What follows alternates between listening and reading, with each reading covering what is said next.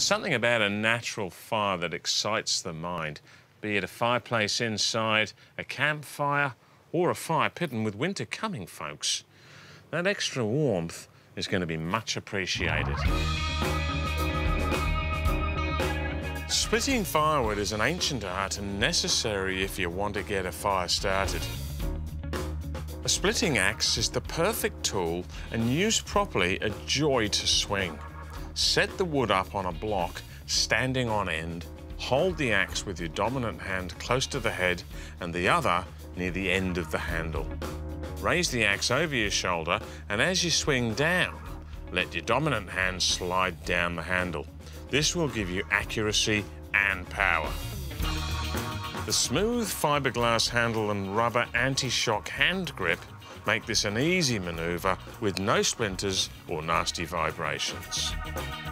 The head is made from drop-forged carbon steel and heat-treated for extra strength.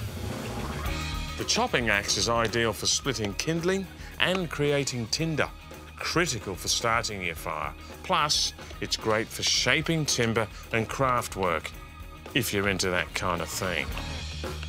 A hatchet is basically a small axe, and this all-purpose hatchet is perfect for all sorts of jobs: splitting, chopping, shaping, tree work, or a range of jobs in the garden. And they're particularly useful when you're in confined spaces and you can't get a big swing on it.